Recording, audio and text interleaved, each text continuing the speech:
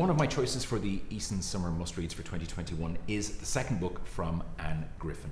This is called Listening Still. The story starts with Jeanie Masterson. Jeanie works for her dad in a funeral home in the Midlands. Her father would like to retire. He'd like Jeanie to take over the business. Jeanie's not sure if that's where she wants the rest of her life to go. However, she has a problem. Herself and her father can hear the dead for a period of time after they've passed away. So Jeanie starts to wonder whether or not it's a vocation and that this is where she needs to spend the rest of her life.